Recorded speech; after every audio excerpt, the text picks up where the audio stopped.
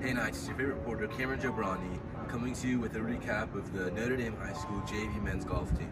They're definitely the most improved team this year. Let's see how they did. Overall, they won 2 of their games and tied 1. Their match with Harvard-Westlake was incredibly close, with Harvard-Westlake winning by just a couple points. The team has shown incredible growth this year, with most players cutting their score by at least 5 points. Let's talk to JV star Logan Grant to see his take on the season. We didn't do too many matches, but at the end for Mission League, we played pretty good. Shout out to KJ Lennon shooting 84. I started shooting like in the 50s in the beginning, but at the end I shot 43 for my best round, so definitely a big improvement there. Coach Pollard's the best.